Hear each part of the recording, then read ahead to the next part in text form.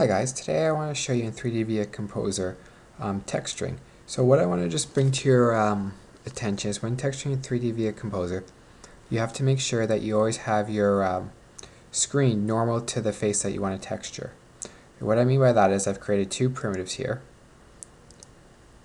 And what I'm going to do is in the first one, I'm going to click on it, texture, I'm going to hit show. I'm just going to use the default. Now you can see it's textured it based on how my screen was looking at it. If I turn it off and line my camera and add it again, do texture, it's going to remember how I placed it the first time, and it's always going to put it normal to the screen. So in this example, I'll do normal first. Now enable, and now I get it nicely lined up with my screen and onto the face of the part.